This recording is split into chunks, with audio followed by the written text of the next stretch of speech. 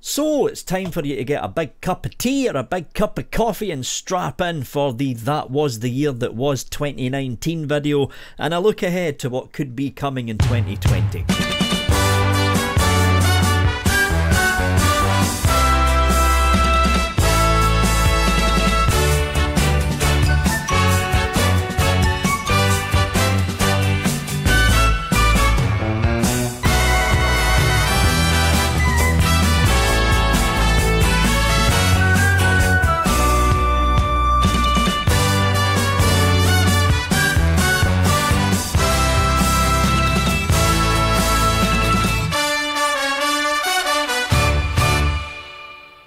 So before we get further into this video, I would just like to say a massive thank you to all the subscribers and all the viewers that have been watching this channel over the past year. The subscriber growth of this channel since December 2018 has been absolutely phenomenal. Just the amount of subscribers that this channel has gained since 2018, and the viewership has remained steady all the way through this year.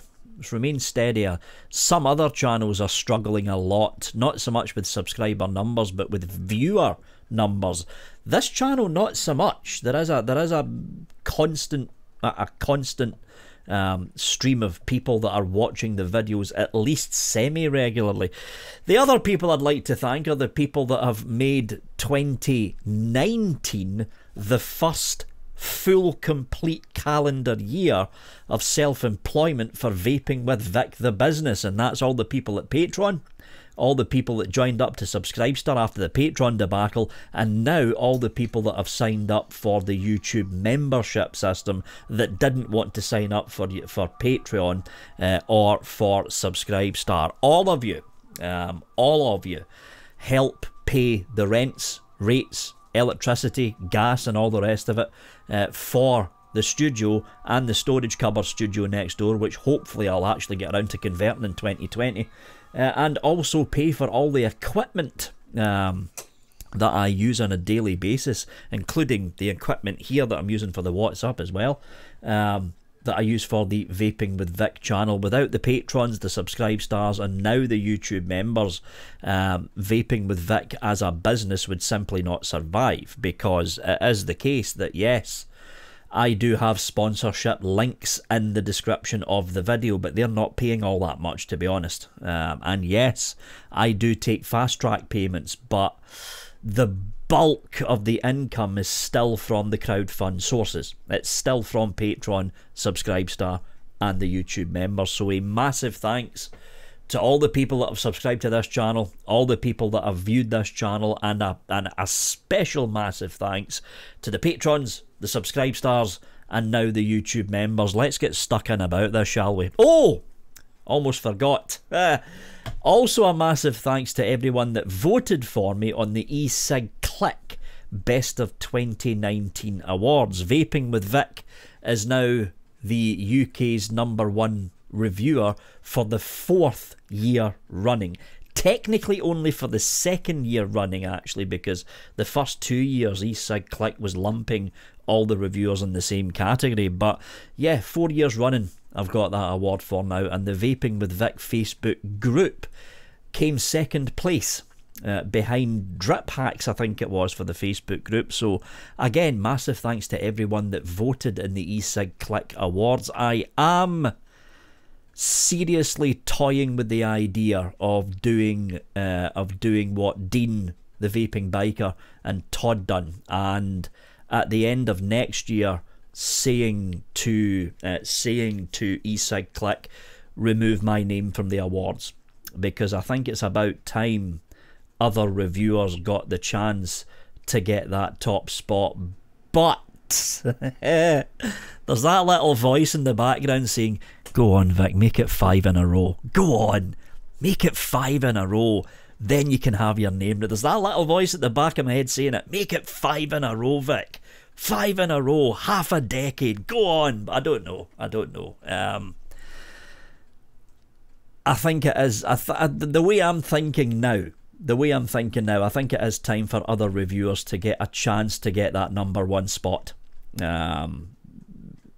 That's the way I'm thinking right now. Whether I still think that way come December 2020, if that little voice at the back of my head is now saying, yeah, go on, fucking 5 in a row, Vic, 5 in a row. But we'll find out at the end of 2020. But right now, I'm thinking, yeah, this may be the last ECig Click Award I'll get. It may be. I don't know yet, though. Because the gap, just the gap between first and second, that was like a 20%. It was like a 20 percentage point gap. Vaping with Vic is hoovering up a lot of the votes, and yeah, we'll see how I'm feeling. Put it that way, we'll see how I'm feeling. But a massive thanks to everyone that did vote for me. That's 4 years in a row. 4 in a row. Vaping with Vic has got the ECig Click.co.uk award. I don't think Guide to Vaping, remember that debacle last year? I don't think Guide to Vaping's having their contest this year. I looked at their website and there's no sign of them doing a vote for a best of poll. They might do it in January, but I don't know yet. Anyway, let's move on to That Was the Year That Was 2019. I said this on Scuba Steve's show early Saturday morning my time. 2018 is when we all boarded the RMS Titanic, not realising it was the Titanic. 2019, especially the back half of 2019, is when we were all on the deck having a dance and vaping, and all of a sudden from the crow's nest up above you hear a sailor shouting, "Iceberg! Right ahead!" 2020 is when the RMS Titanic hits the iceberg. More about 2020 at the back half of this video though, but for now what we're going to talk about is 2019. 2019 turned into a repeat of the back end of 2018. Let's be honest here, folks. Now, I did say at the That Was the Year That Was 2018 video that there is a big chance, a very big chance, that the pod market will collapse during 2019, and it did. It fell apart round about August, September of this year. That's when you started to notice a decisive shift in what some of these pod companies were doing, especially companies like not so much Aspire, because they were doing AIOs, then they came out with the pod, but companies that were known for making mods, like dual battery box mods, like Lost Vape, for instance. They went up to their fucking necks. Up to their necks in the pod market. And look what happened to them. It was pod, cheap pod, pod, cheap pod, pod, bookend. They got the same pod system, ripped out the arse of the pod, and shoved a stock coil inside, and now it's an AIO. And that's exactly what they done with the latest one. For the Lost Vape Orion Q Plus or something. It's the Lost Vape Orion Q with a stock coil shoved up the rear end of the pod. That's all it is. It's an AIO system now. And Lost Vape's not the only company that done that. There was a lot of other pod companies out there that seen the way the market was starting to decline for pods as early as the end of August. As early as the end of August, and decided by the end of 2019 they're basically going to turn their backs on the pod market. And that's exactly what a lot of these companies did. They went knee deep in the AIO market, knee deep in it, which I think is going to come back and bite them in the rear end in 2020. But the fact is, the pod market has collapsed. There's no getting around it. There is still a handful of companies out there that are still releasing new pods, but those companies are seeing a major downturn in the sales figures for their pod kits compared to other companies that released their pods at the end of 2018, beginning of 2019. And there's one simple reason for it. There's too fucking many of them. There's oversaturation, and there's taking the piss. And the e-cig industry is up there now with taking the piss out of the pod market saturation. That's why the pod market's essentially collapsed. This year alone, I must have refused just under 40 different companies. Just under 40. That's more than 2 emails a month I must have refused more than 40 different companies with reviews for their pod kits, because either, number one, they were using the Phelim pod technology, so it was pointless reviewing that because I've already reviewed 3 or 4 Phelim based pod based kits out there, and it's pointless reviewing more. Or number two, they're using a rebranded Hexa. That's the way the market started going. OEM manufacturing for the Phelim Tech and the Hexa pod systems. Now the Hexa pod systems are kind of the same as the Phelim Tech system as well, because from what I remember, the Hexa pod is using the Mark 1 version of the Phelim Tech pods. So it's like, if there's one company out there making a fortune in the pod industry, it's got to be Phelim Tech. They must be raking it in. The amount of rebranded pod systems that are based off the Phelim system that are under other brand names, that's why I turned them down. Because if I had accepted the review of that pod, and in some cases accepted the bribe, because that's the stage it got to. I'm not fucking kidding. That's the fucking stage it got to. Some of these companies were so desperate to have the name of their pod out there, they were willing to throw £500, £600. One company even offered £1,000, not dollars, pounds, for me to do the review. And I was like, no. Fuck me, no. Don't get me wrong, I was tempted, especially the £1,000, I was fucking tempted for about 2 seconds, and then I thought to myself, hold on Vic, what the fuck are you doing here? This company is bribing you to do a review. No. Fuck off. That was sort of the reply I sent back to them. But yeah, the pod market crashed, and at the last count, I think it's about 11 companies in Shenzhen in China, where a lot of these pod systems are being manufactured. About 11 companies that were solely based on the pod market. They went bankrupt last month. They literally shut down last month. I got a couple of emails from their old PR people saying, I've left the job, Vic. Nice working with you. The company's now shut down due to lack of sales. At least 2 emails.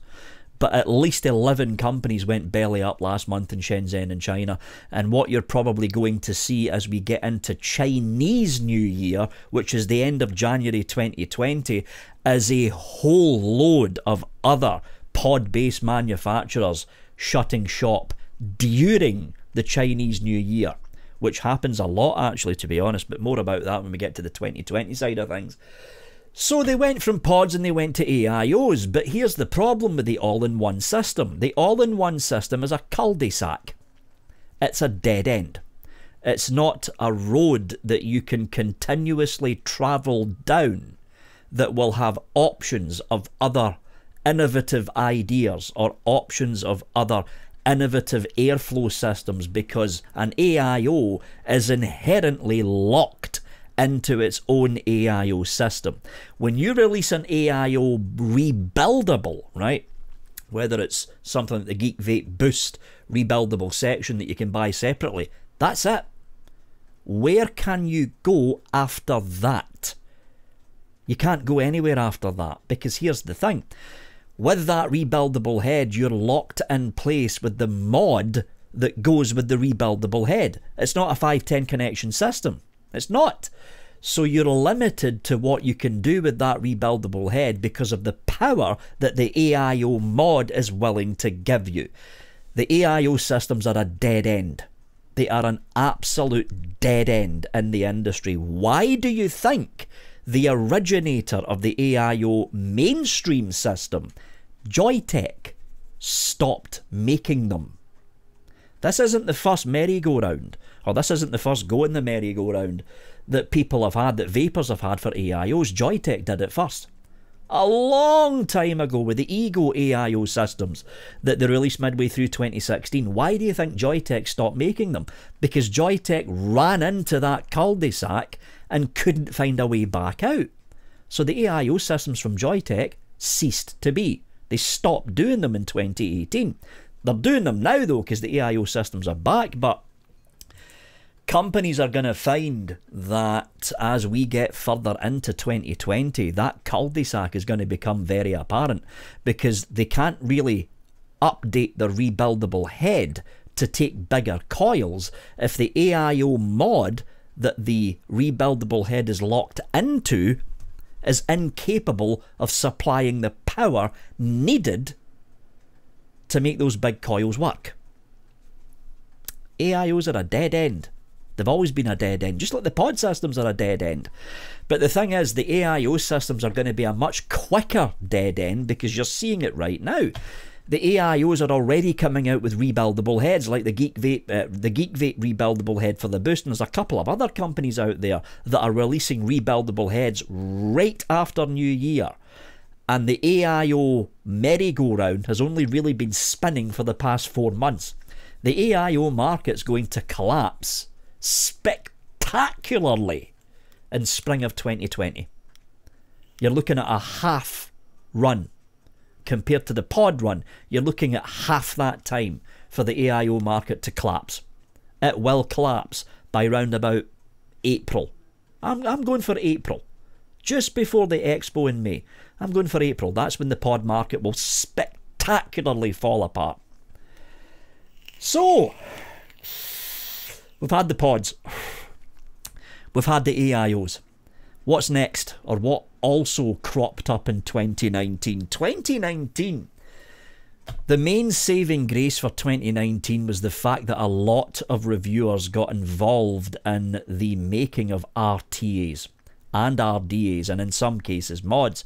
If you take Mike Vapes, Matt Cully, suck my mod, Bogan, Mr. Just Right 1, if you take all of their names out of the equation and all of the items they designed out of the equation, 2019 would have been a very, very barren year for rebuildables. Think about it. Mike Vapes is responsible for some of the best rebuildable tanks and rebuildable drippers that got released in 2019. Matt Cully with the Passage, Mr. Just Right 1 with the whole mesh thing that he went off to do. Bogan, especially with the blotto that Bogan designed at the end of this year. To a certain extent, myself with the Kelpie, even though the Kelpie never made it all that big in the United States because Pro's a small company, but over here in the UK and the EU, the Kelpie was quite a big release for Pro. If it wasn't for the reviewers pushing companies like Watofo, who are now owned by Smock, more about that later on, but pushing companies like Watofo, pushing companies like Ogvape, and pushing other companies out there, another example, Alex from Vapors MD with the Berserker range, you would see a major lack of rebuildables in the market for electronic cigarettes. Because the fact is, a lot of these companies out there, like Vandevape, like Watofo, and like Ogvape, for instance, they ran out of ideas. They literally ran out of ideas because 2017 and going into the beginning of 2018, before the pod systems hit the market, these companies like Vandevape were releasing tank after tank after tank after dripper after dripper after dripper, and their designers ran out of ideas because they had flooded the market with RTAs. So they got the reviewers on board to come up with fresh ideas. And if it wasn't for the reviewers, like Mike Vapes, like Mr. Just Right 1, like Alex from Vapors MD, to a much lesser extent with the Kelpie, like myself, you would have not seen the amount of RTAs and RDAs that we seen in 2019. Sorry. It would have all been pods and AIOs, with the occasional dual battery box mod with a stock coil sub-ohm tank chucked in the box. A Smock special, in other words. 2019 was a very interesting year. Very interesting year. It also showed, especially once the problems in the United States reared its ugly head, it also showed that Shenzhen and China are a little bit more cautious with what they're doing for the future of vaping. The Damocles sword that is resting on that single thread of hair above the vaping industry in the United States is going to haunt the United States industry for months to come. More about that when we hit the 2020 subject. But as we've seen with all the bans that went on in the United States, it does have a knock-on effect. It does have a knock-on effect, even though it is the case that the United States is no longer the top-ranking country for profit margins to do with electronic cigarettes in Shenzhen and China. That now goes to the EU and to Russia, especially to Russia. Russia's a country that we all seem to forget about when it comes to vaping, but vaping has absolutely took off over there. It's absolutely blew up. That's the wrong analogy to use. It's absolutely took off over in Russia, as vapors are now in the millions. Millions. Some are saying there's no concrete numbers, but some are saying the number of vapors in Russia will surpass the number of vapors in the United States at the end of 2020. Russia, the European Union, and to a lesser extent the UK, once we leave the European Union, are now Shenzhen and China's biggest markets. The United States market's been on a steady and slow, very slow decline for the past couple of years, but when these bans started happening, that decline, slow decline, has now turned into a very steep decline as more and more vape shops were forced to close because of stupid bans by ill-informed governors that should never be voted back into a position of power again. And as those vape shops closed, the wholesalers had no one to stock, so the wholesalers, on the local side at least, they started to go bankrupt as well. And Shenzhen and China, companies like Geek Vape, Smok, Watofo, Aspire, they were finding their takings dramatically falling in the United States over the past 4 months. That's what happened. The end, or the back half, should I say, the back half of 2019 is a nightmare for people in the United States. An absolute royal nightmare. With the bans that have went on now, with T21 being passed on a federal level. So all those vapors out there aged 18, 19 or 20, what's going to happen to them? Because technically speaking, it's now illegal for them to buy vape products, even though less than a month ago it was legal for them to buy it. So what are they going to do? Go back to smoking? It's a shit show. The whole thing's a shit show over in the United States. We also seen with the collapse of vaping in the United States, we've seen a lot of companies turning their eyes away from United States expos and concentrating on expos either in the Middle East or in Europe or in the United Kingdom. Classic example, the Vapor Expo that went on in October in the UK was a marked difference to previous October expos in the UK. The big difference was the fact there was a lot more hardware there. And some of those booths, when I was chatting to them, some of those booths were saying, with the problems that are happening in the United States, we simply decided not to go to US expos because we don't even know if the US expos are even going to be on in October, November or December, let alone what's happening at the beginning of 2020. So we decided to concentrate on the UK and EU markets.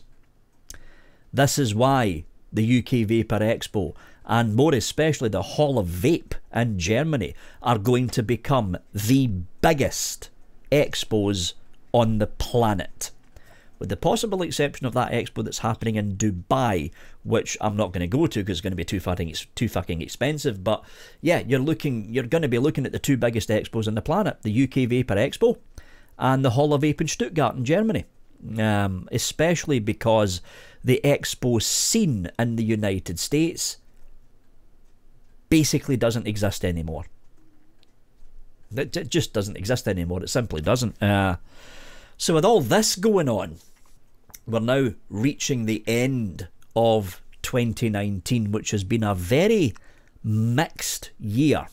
Very mixed year in terms of what was available on the market for people to vape on, and in terms of the market strategies that a lot of these vape companies in Shenzhen and China were hedging their bet on. You are going to see changes happening in 2020. And a lot of those changes are going to be a direct result of what happened this year in 2019. A lot of those changes are because of that. Because the pod system, because the pod market and now the AIO market was so heavily invested into by a lot of these larger companies in Shenzhen and China, their normal markets, which is like dual battery box mods and rebuildables, their normal markets have taken a hammering because they pushed the whole pod scene as much as they possibly could. And now the market is oversaturated with pods. The stock that they have left, and I know a couple of companies in Shenzhen and China that have got 250,000 to 500,000 units of pod kits sitting in their warehouse that they cannot get rid of. I'm not going to mention the companies' names, but they're both pretty big companies. They have to be pretty big companies to swallow the loss of all of that stock sitting there that they can't get rid of. That's how oversaturated the pod market's become.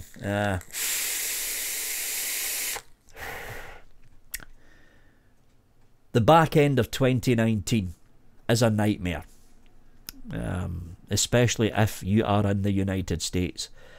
But as we leave the year of 2019, which can basically be summed up in 6 letters: PODAIO.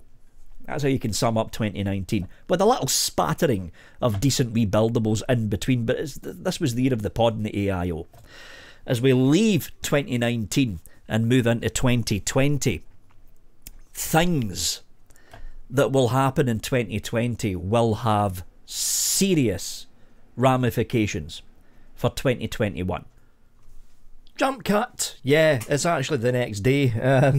So I was reviewing the footage and I'd split the segments into two, the 2019 and 2020, so I can have a little break in the middle to rest the voice. And the 2020 half, all the audio was out of sync. Like, fucking everything was out of fucking sync. And this mic is running through Audacity, which is what I use to record all the audio. And for some reason, Audacity didn't record the audio at the same time. But what's the word I'm looking for? At the same speed, I suppose, that the audio on the camera was recorded at. So instead of fucking spending hours stretching and squishing video and fucking film and all the rest of it to try and get the time syncs to line up, fuck it, I'll record that again. So that's exactly what I'm doing. So we've basically covered 2019. The first half of 2019 was pods and pods. Second half of 2019 was AIOs, and then the shit show that happened over in the United States. And the United States is going to feature very, very prominently for the entire industry as we go into 2020. So, at the end of 2019, going into the year 2020, what does it look like for the vaping scene as we move into the new year? There is a number of things happening that have accumulated over the past couple of years that are starting to raise their ugly heads, and they all happen to be happening next year. First thing we're going to talk about is the e-liquid industry. There is going to be major shifts happening in the e-liquid industry at the back half of 2020. Normally in the week between Christmas and New Year, I generally tend to catch up with some old friends who are basically industry insiders. They work in the industry, either as wholesalers on the e-liquid or hardware side, either in the e-liquid industry itself or in the hardware industry. And a lot of these folks that are working in the industry have all came back and said roughly the same thing. The industry as we know it right now is going to change drastically within 5 years. A handful of those people that I talked to, 3 people in particular, actually I'm not going to mention their names obviously, but 3 people in particular who all work in and around the e-liquid industry have said that 5-year thing is not going to happen. It's going to be 2 years. It's going to be 2 years. So what's going to change before this point in time in 2021? You're going to see the first signs of it happening in 2020. In fact, to be honest, the first signs of it happening's already happened. It just wasn't reported on in the news. Because everyone concentrates on the hardware side of things and the advocacy side of things. We all generally tend to ignore the e-liquid industry. So, you walk in to your favourite vape shop and you're seeing, if it's a big vape shop, you're probably seeing 20 to 30 different brands of e-liquid on the store shelves, right?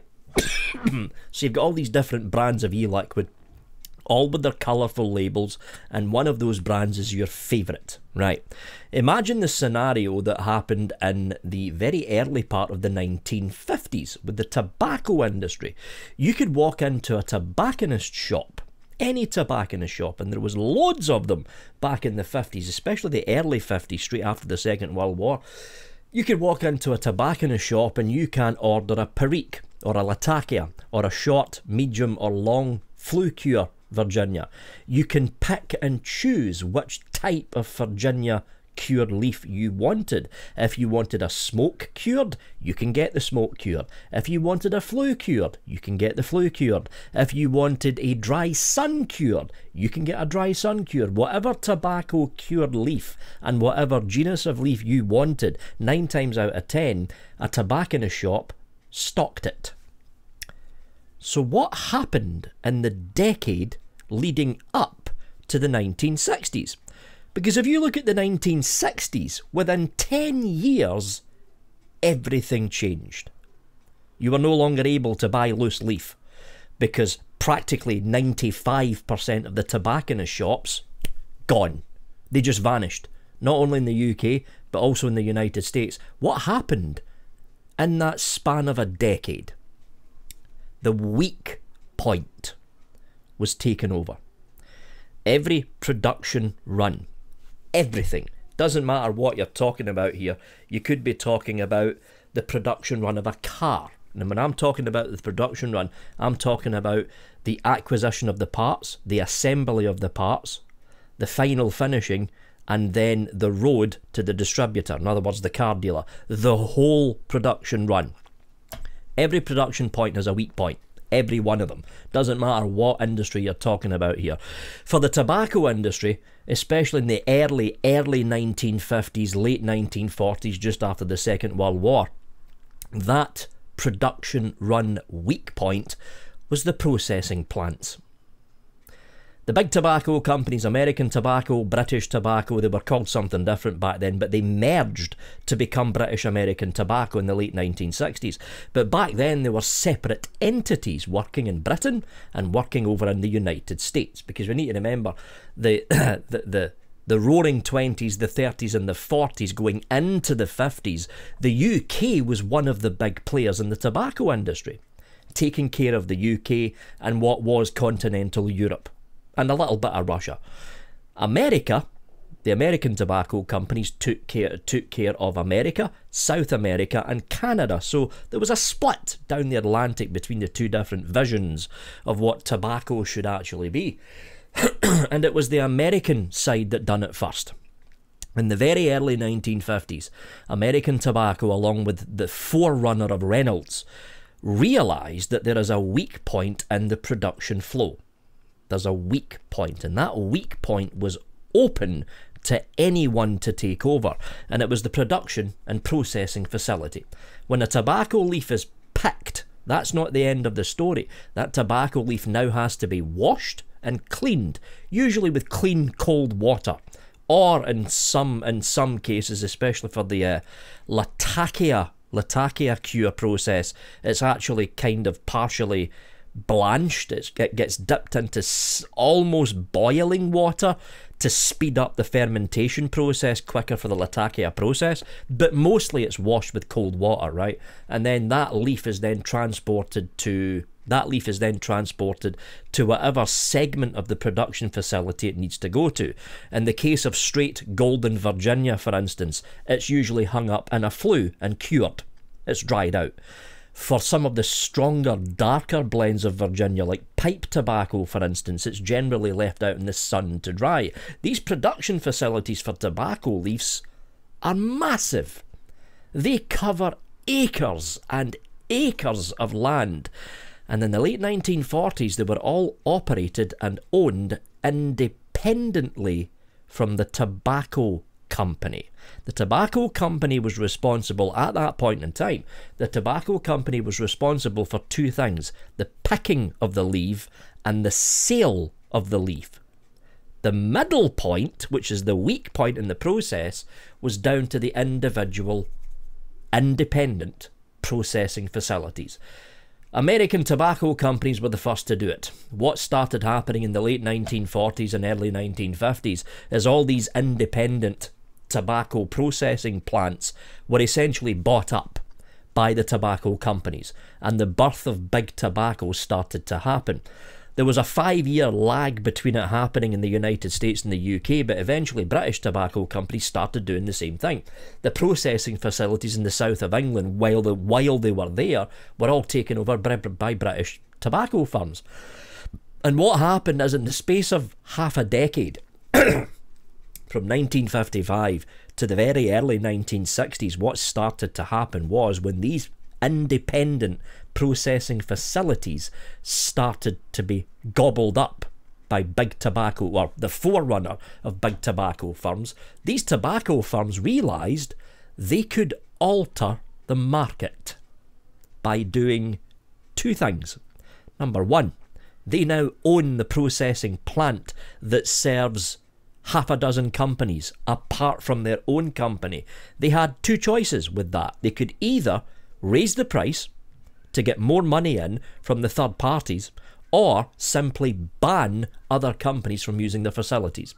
Number two, because they owned the facility, they could steer their market in a different direction by cutting costs, by getting rid of the Latakia and the Perique cure process, by getting rid of the long cure flue process, scaling down the operation and making more money. And those 2 points, they knocked out the competition and they increased profits. That's why, within half a decade, over 90% of the tobacconist shops in the United States vanished. It was also the rise of the supermarket era as well. That kind of killed off the tobacconist shops too. But the same thing happened here in the UK. All these tobacconist shops slowly vanished because in the mid-1960s, the last of the independent tobacco processing plants were taken over by the brand new British American Tobacco. The same thing is now happening in the e-liquid industry. You've got hundreds, literally hundreds of e-liquid brands. And in the case of the bigger brands like 12 Monkeys, for instance, they probably have their, in fact they don't probably, they do have their own independent small-scale processing facility. But for about 70% of the e-liquid industry as a whole, they don't have the money to shell out for an ISO certified lab and processing facility. So they go to the third-party processing plants. 70% of the e-liquid industry on this planet is relying on a handful of processing plants in the United States, in Europe, and now in the UK. There's your weak point, right there. Now, we've already seen this happening. Altria have taken a big stake in Molecule Labs. And Molecule Labs at the time was responsible for round about 50 to 60% of the e-liquid manufacturing in the United States. When Molecule Labs got taken over by Altria, everyone panicked, told Molecule Labs to fuck off, and they went to other independent juice mixing and mixing facilities in the United States. But if you look at what's been happening in the e-liquid industry since Molecule Labs takeover, it's still happening. It's still happening. 2 independent mixing facilities in the United States was taken over, one of them by an umbrella corporation, and the other one was taken over, or failed to be taken over, sorry, by a conglomerate of e-liquid companies. Now, with the problems that's happening in the United States right now, with shop after shop after shop closing, with wholesalers and distributors on the verge of bankruptcy, and more especially with e-liquid companies on the verge of bankruptcy, these processing facilities are now ripe for the taking. Out of the people that I spoke to on Instagram and on Facebook Messenger, 3 of these people worked in the e-liquid, and well, not worked, work in the e-liquid, they're still working in it. They all said the 5-year thing is bullshit, Vic. It's going to happen within 2 years. So at the very beginning of this, I said, walk into your local vape shop and you've got, if it's a good vape shop, you've got like 20 to 30 different brands of e-liquid. And all of those 20 to 30 different brands of e-liquid have got their individual company owners. So 20 to 30 brands, you're probably talking about 15 to 20 companies responsible for those 25 brands, because again, some e-liquid companies like 12 Monkeys for instance has 2 or 3 different brand names under their umbrella. Some of these outlets, some of these e-liquid people that work in the industry were saying to me, if you walk into that same shop, Vic, by Christmas of 2021, those 20 to 30 e-liquid brands are going to be owned by 5 companies. And it's already starting to happen. You've got the bigger e-liquid companies like IVG that are throwing their weight around something bad when it comes to the marketing and silencing of smaller e-liquid companies in the UK. You've got other larger e-liquid brands over in the United States who are now taking a very aggressive approach to trying to take over the production facilities and mixing facilities for e-liquids. So those independent production facilities that the 50 to 60% of smaller companies are relying on are gone. Those smaller companies start to go belly up, the bigger company swoops in, buys that company out and keeps that brand going under their own company. It's the same trick that Big Tobacco started to use in the US in the early 50s, and it's the same trick that Big Tobacco started to use here in the UK in the mid-1960s. Take out the weakest point of the production line and you bankrupt the competition. Just as the competition starts to go bankrupt, you take over their company and keep their brand name, and all the profits goes to you. The e-liquid industry is now heading down the exact same road.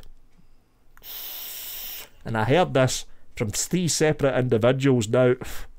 One of these individuals I'm very close friends with, I talk to on a semi-regular basis. The other 2 folks I generally only tend to talk to them when it's a holiday because they're usually too busy.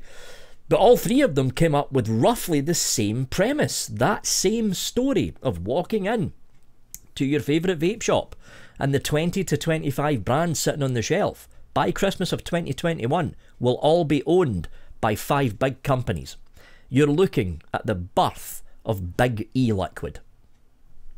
There's no other way around it, folks. You are now at the threshold of looking at the birth of big e-liquid. And here's the thing, there's nothing we can do to stop it.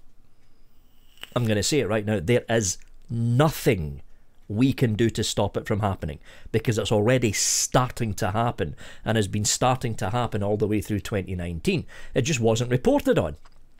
It wasn't reported on by anyone, because here's the thing.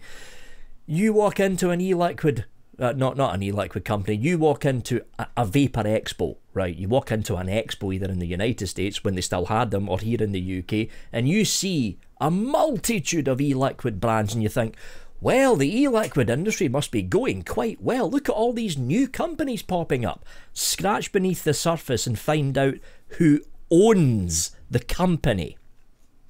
It's not a new brand. It's probably an old brand that we all thought was gone that's been relabeled and taken over by another company. And it's been going on for at least 2 years now. 2020, next year, we are going to see this becoming public knowledge, because we will start to see larger e-liquid companies publicly announce that, hey, such and such a brand that everyone loves, we've just taken them over. You can still buy these on your local vape shop shelf. The problem here is, as more and more brands get taken over by fewer and fewer companies, the same thing that happened in the tobacco industry will happen in the e-liquid industry. Price fixing. It's already going on. Wholesalers don't want to talk about it, distributors don't want to talk about it, but price fixing is already going on in the e-liquid market, and has been for at least the past year and a half. It's all hush hush, we don't talk about it, but it's there. It will become even more apparent as as more and more of the different individual brands are owned by only a handful of companies. Those handful of companies will do the same trick that Big Tobacco done in the 1970s. Price fixing. They will fix the price and pin it to that price. And that fixed price will go up or down with inflation depending on what country you happen to live in. You will see the price of e-liquid go up, because with less companies owning the bigger pool of brands, those big companies can start to get away with practically anything they want to do. Big Tobacco got away with it, Big E-Liquid will get away with it as well. So, that's the first front of what's going to turn in to a four-front battle. What's the second front? Now, the second front is an if. But this second front has very, very serious ramifications for 2020, with the final two fronts that we may be fighting as well. This is a four-front war. We're entering a four-front war. The first front is the conglomeration and amalgamation of the e-liquid business. The second front is the PMTA in the United States of America that may or may not happen in May of next year. I'm still of the firm belief that the FDA is going to push back that PMTA process for another 2 years. But if they don't, what's going to happen? Well, for the people outside the United States, the PMTA is the pre-market tobacco application, because like the EU, the US decided to bundle up e-cigs in the same category as tobacco. And the PMTA process is very simple. Any e-cigarette product that has been made or released, and I think the cut-off date was 2010. Somebody will correct me down in the comments, but I think the cut-off date was 2010 or 2016. It was like, the way it works is any e-liquid or hardware that's been made after a certain point in time has to go through the PMTA process. So, let's say a new e-liquid line was launched by an e-liquid company last year. They have to put that full e-liquid line through the PMTA process. But here's the problem. For one single e-liquid, one e-liquid flavouring, at 1 milligram strength, not actually 1 milligram, but one separate milligram strength, it will cost the e-liquid company upwards of $100,000 to put it through the PMTA, and in some cases maybe even $500,000 US. Can you honestly see some of the smaller e-liquid companies in the US being able to afford that? Especially if they've got a range of 60 to 100 e-liquids. That's 60 times 100,000, or 60 times $500,000. Then you've got the hardware side of it. If the hardware side is brought into the PMTA, what you're basically looking at is forgetting the cut-off point. If it was to happen from May forwards, any new release from Geek Vape, from Smok, from any of the big Shenzhen companies, including companies within the United States, they have to put that hardware through the PMTA process as well. If they don't put it through the PMTA process, along with e-liquids, it is illegal to sell it in the United States. Even if the PMTA process was to be activated from that date in May, grandfathering in everything in before it, it will still collapse the US vaping industry. It won't stunt it, it will collapse it. Because what basically happens then is it's a case of, here you go vapors, you can vape anything that's been released up to May of this year, but see all that new shiny stuff you see on Facebook and on Instagram, while Instagram still allows it, and on Twitter, sorry, you can't buy it until it goes through the PMTA process. There is 50% of the market share for Shenzhen and China. Gone. Just gone. Because having to submit a PMTA for every single tank, every single mod, every single stock coil tank, every single kit, every single bit of hardware is going to cost Shenzhen a fucking fortune, especially considering the amount of products that they release every year. So if the PMTA goes ahead, you will see the immediate collapse of the US market. The immediate collapse. Vape shops that have not been shut down because of the bans, they will still be able to trade if, and only if, everything before May of 2020 is grandfathered in. But the way the PMT has been written right now, it's not being grandfathered in. And the cut-off date is some stupid year from years back where all the ECig stuff was shit. That's what the US is facing right now. And if the PMTA goes ahead, it will have massive repercussions, fucking huge repercussions. Not just for the United States, but for vapors across the planet. Because the first place to be hit will be Shenzhen and China. That's the first place that will be hit. And that's why we're moving on to the third front of this war. If the PMTA takes place, you will see the consolidation of e-cigarette businesses in Shenzhen and China. You will see the partial collapse of the e-cigarette industry in China as well. The first signs already started to happen due to the bans that were taking place over in the United States. Because here's the thing.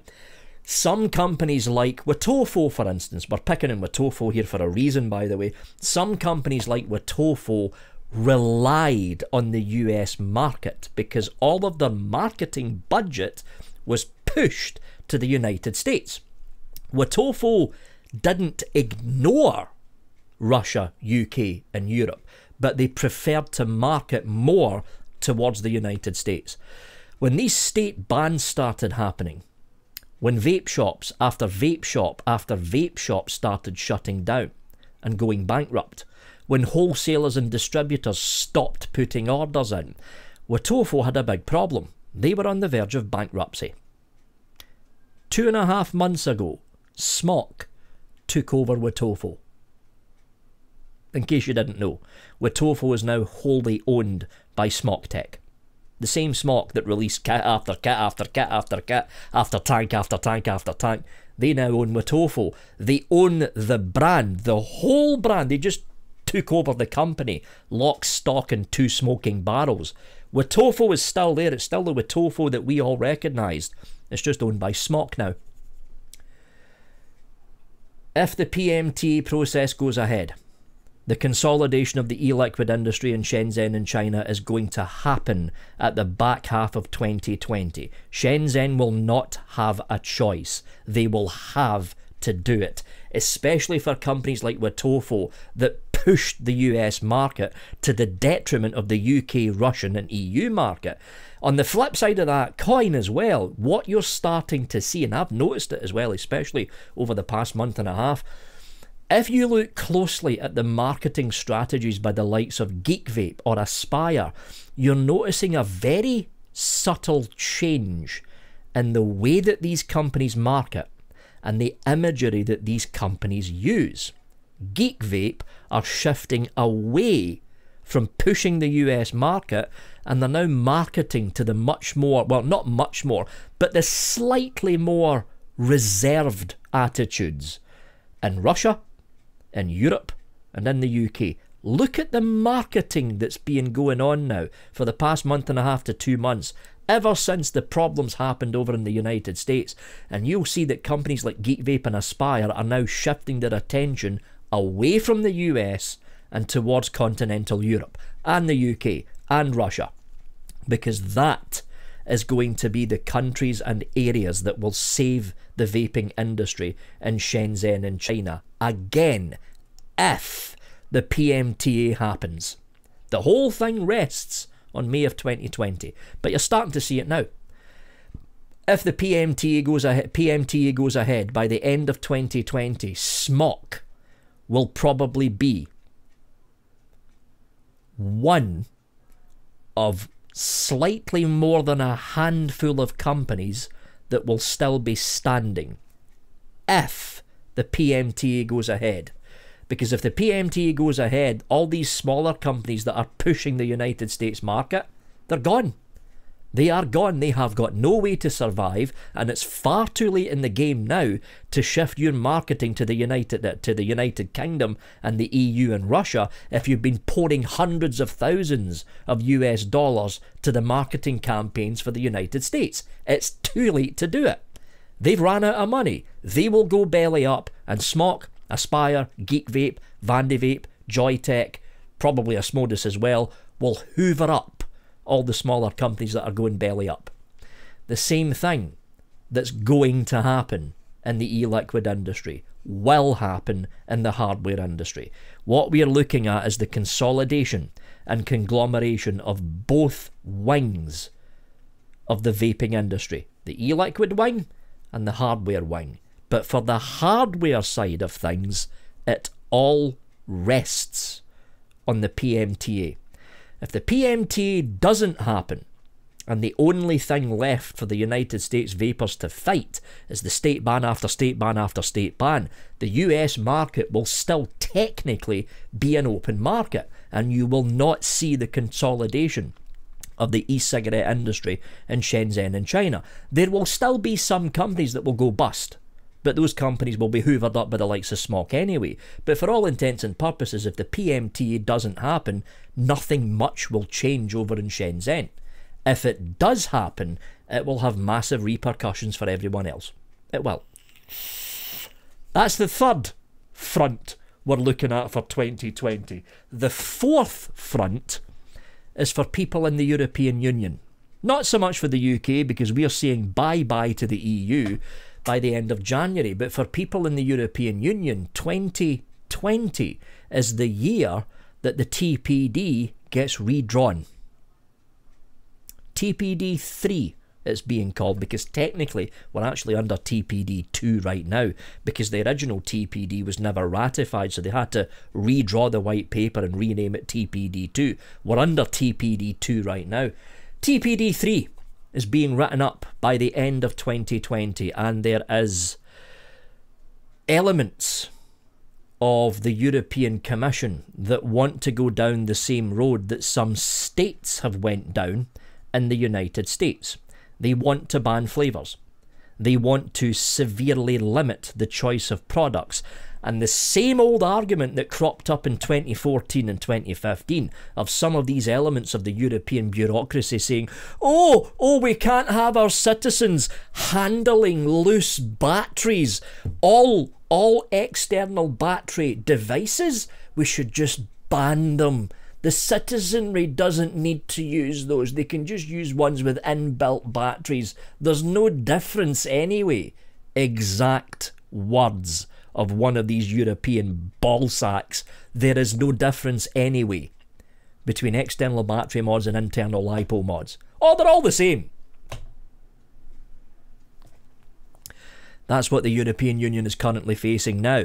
Am I saying that the TPD 3 will be 10 times worse than the TPD 2? No, I'm not, because there is still elements within the European community that look at vaping as a good way for people to give up smoking. The problem happening in Europe right now is they're looking at what's happening in the United States. And a lot of the brainless, lobotomised, knuckle-dragging fuckheads over in Europe are believing every single word coming from the States over in the United States that's saying, oh, vaping, think of the children, ban everything. Some of these European idiots are fucking believing it, hook, line and sinker. Again, the United States is affecting the entire industry. Now, I still think that the TPD3 will not be worse than the TPD2. Because you will have elements like the New Nicotine Alliance who will be going over to Brussels and fighting for the rights of vapers. And then there's one other thing we need to remember here. The Germans. When the UK leaves at the end of January, when we leave the European Union, Germany will basically run the European Union. They practically were already anyway, but the UK was there as a kind of veto measure to kind of block Germany from just running roughshod over the entire parliamentary process of the European democracy. But, you know, with Germany there is several things German vapers like. Big, high-capacity tanks, the Brunhilde, the Steamcrave range. Big, high-wattage mods that take more than 2 batteries. Big stacked mechanical mods that take more than 2 batteries. This is literally all I seen when me, Chris Empire and Lena Cookie went over to Germany this year. That's all you seen. Fucking mechs, stacked mechs that were literally this tall. Triple, quad stack mechs. The Titan tank from Steamcrave sitting on top of the Titan mod. There was literally hundreds of people using the Titan tanks walking around in Stuttgart. If they weren't using stacked insane mechs, they were using 20 to 60 mil capacity tanks. And I even seen one Steamcrave tank that was modified by the user to increase the capacity, get this, to 85 mil. The fucking tank was about this fucking tall, and he basically got a 100 mil bottle and almost emptied it. He just went, he almost emptied it into the tank. This is the things that a lot of German hobbyist vapors like to do. They love the high capacity tanks, the high amperage draw triple or quadruple battery mods, the stacked triple or quadruple mechs. They love all that stuff. If it all gets banned by the European Union, there would probably be riots. I'm just saying it fucking now. There would probably be riots in Germany, considering the way that the German market has veered away from the TPD, completely away from it. Germany was the first country to drop the 2 mil capacity limit on tanks. They just went, see that 2 mil thing, get to fuck. They just scratched it.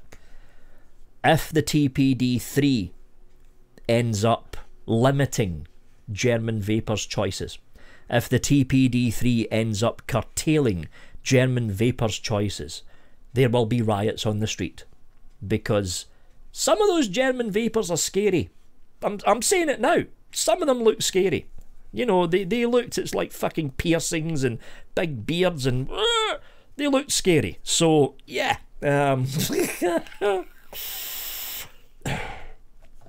I honestly do not think that the TPD3 will have any major detrimental effect to vaping in the European Union. Not if Germany can have anything to do with it. Because we need to remember, by the point in time that the European Commission will be sitting down to hammer out the TPD3, the UK will have left.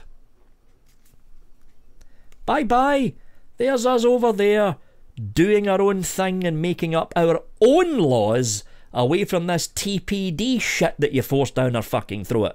So it's up to Germany. It is literally up to Germany. I hope that the NNA can start to work with a lot of the German advocacy groups to meet up at Brussels and sit down and talk to the European commissioners as they hammer out the new deal for the TPD.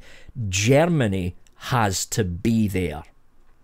Some kind of some kind of advocacy link up between the NNA and some of the advocacy groups, and they have to be there to show the way that the German vapors have veered off away from the TPD, and they've now got a flourishing vaping economy there. If Germany's not there, things might go down a darker path. They might go down a darker path. The elements of the European Commission that want to see vaping gone may end up winning, or having a partial win, by crippling a large segment of the vaping industry in the EU. That, folks, is the forefront war that we are facing in 2020. The consolidation of the e-liquid industry. Too late to do anything about that. It's already starting to happen. The PMTA in May. If the PMTA in May takes place, the consolidation of the e-cigarette hardware industry in Shenzhen in China, which will have a knock-on effect across the planet, and more especially for people in the European Union, not for us in the UK because we're gone by that point in time, TPD3. And all of it is happening next year. All of it. It's like one bad thing fucking stacked on top of another. And on top of that, it gets fucking better, folks. Although this won't really affect people watching the video, but it will affect people that make vaping-related content on social media. YouTube's new terms of service drops on January the 1st. And, oh boy. Ho ho! Now, so far, there's been no sign of YouTube giving it fucking vapors. Fuck you. There's been no sign of that happening, right? But the new terms of service is pushing the whole drugs thing, you know, and technically speaking, nicotine is a drug. It's a drug, right? Technically speaking, but so's caffeine. And nicotine is no more toxic than caffeine is. You die of a nicotine overdose. You die of a caffeine overdose after bouncing off the walls for several hours, but you still die of a caffeine overdose. Now, YouTube are now pushing the new terms of service and community guidelines from January the 1st of this year. And the new community guidelines and the new terms of service has got a big thing in there about harassment. Harassment. It's just an overall blurred heading of harassment is no longer allowed on YouTube. So you're going to see certain YouTube channels, if they keep doing what they've been doing for the past year, they're gone. YouTube will shut them down. And it's already starting to happen within certain segments of other genres in the YouTube platform. YouTube have already deleted over 25,000 channels over the past month and a half. And they haven't even implemented the terms of service yet. The deletions that are going on right now is to do with the terms of service change that happened on December the 10th.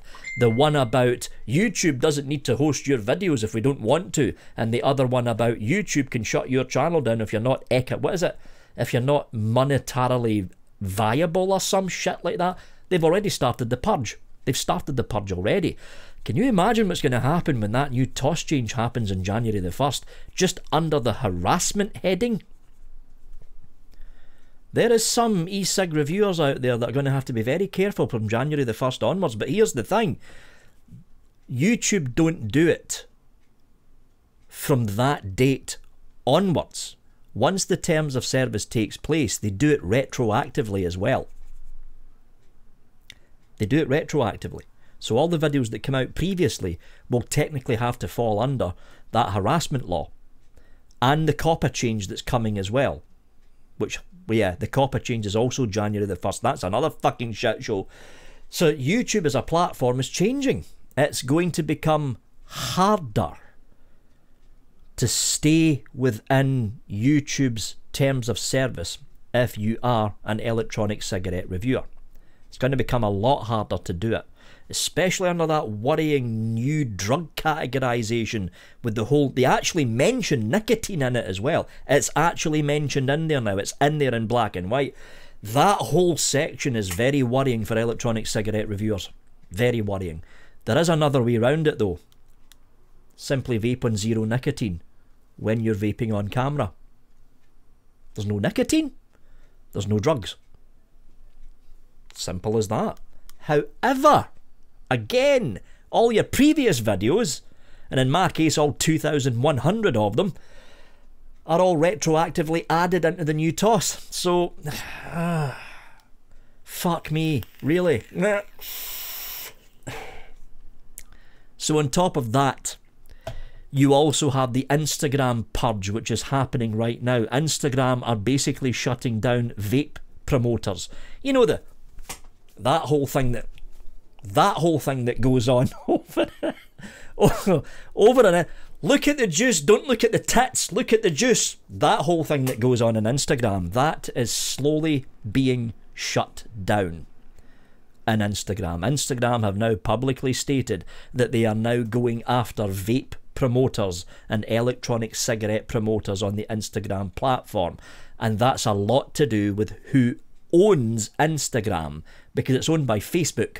And Facebook's been slowly turning those thumb screws on the Facebook platform to slowly squeeze out all the vaping groups and vaping pages over there. Again, there's ways around it to fly under the radar, but it's not looking good in social media, folks. It really isn't. If you're a normal vapor in a Facebook group, you will have seen the changes happening to that Facebook group.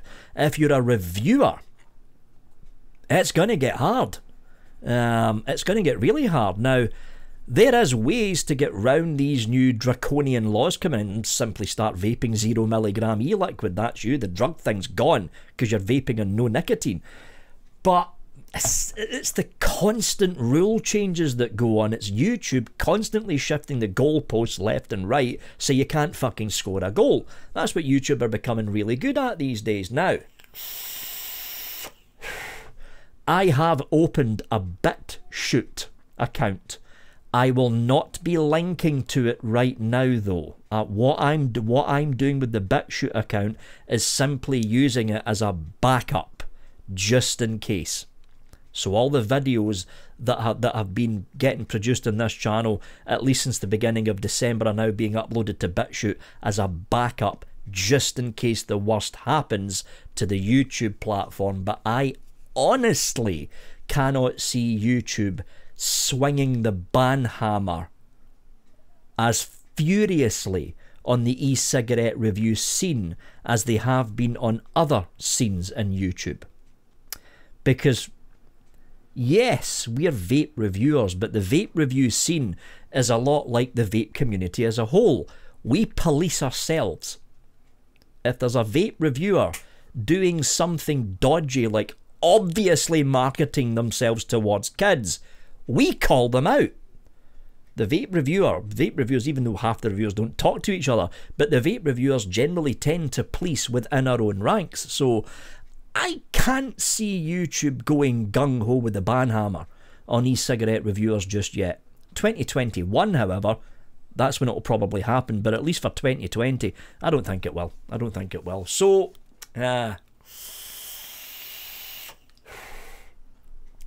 we've covered practically most of 2020, and I'll be honest, it's not looking good. It's not looking good. Everything hinges on what happens with the PMTA in May. If the PMTA does not happen and the FDA is able to kick it further down the road, things will be a lot better than what I've just said at the back half of this video. If the PMTA does happen, then the forefront war is on. It will happen. You will see the speed up of the conglomeration of the e-liquid industry. You will see the collapse of the entire, at least, e-liquid industry in the United States. If the PMTA includes hardware, which I think it will, the whole vaping industry is gone in the United States. It's just gone. It's gone. You will see the conglomeration and amalgamation of large companies in Shenzhen and China. And when all this conglomeration and amalgamation is finished by the end of 2021, what these e-liquid people were saying to me, with 20 to 25 brands on the store shelf, all owned by 5 companies, that will come true. However, the worrying aspect of this is what happens with the hardware side of the market if the same thing happens in Shenzhen. 15 to 25 brands like Witofo, Vapefly and all that stuff, but all of them owned by Smok, Aspire, Geek Vape, possibly. I don't think Vandy Vape would survive, so they would probably fall under Geek Vape again. Joytech, they're big enough to survive. And Innokin. That's the names of the major players in the United States who have got the capital in the bank to ride the waves of the PMTA happening and to then gobble up what's left of the industry over in China. If that happens, the consolidation of both wings of the vaping industry, you're going to be looking at a very, very different outlook for the vaping industry come the end of 2021. And it will all start to happen not this year, this is 2019. It will all start to happen next year in 2020. So that's something to look out for. Cross your fingers that the PMTA doesn't happen, folks. Because if it does, we're fucked. I'm saying it now, we're fucked. That's it, we're done. It may take 2 to 2.5 years for the industry to fall, but it will fall. Everything hinges on the United States. There we go, folks. That was a rather depressing outlook in things.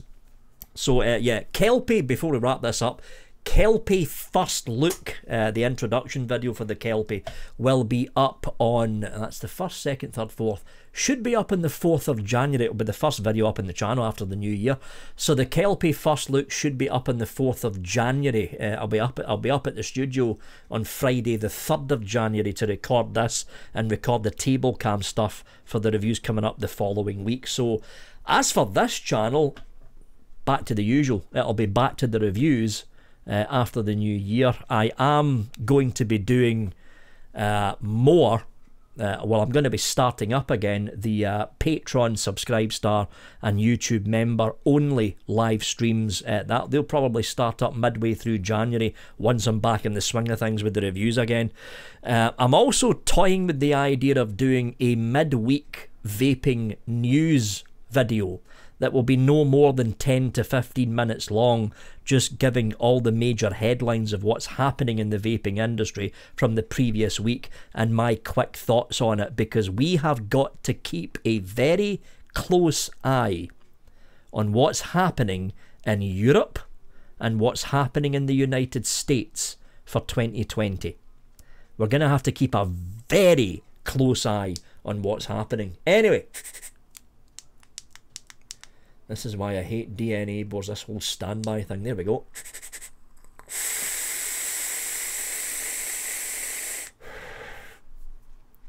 Well, that battery's flat. Weak battery, that figures pop you there. I love this thing, by the way. Review for this is up next week. Is it next? No, week after next week. That's when it's up. Anyway, I think we'll wrap it up there, folks. I've probably babbled for about an hour and a half now. I know that the back half of this for the 2020... The 2020 is going to be very depressing, but if the PMTA doesn't happen, things are looking a bit better. Put it that way. Anyway, that is it from me, folks. Thanks for watching, and I will see you all on January the 4th for the up close and first look of the Kelpie RDA. Have a good one.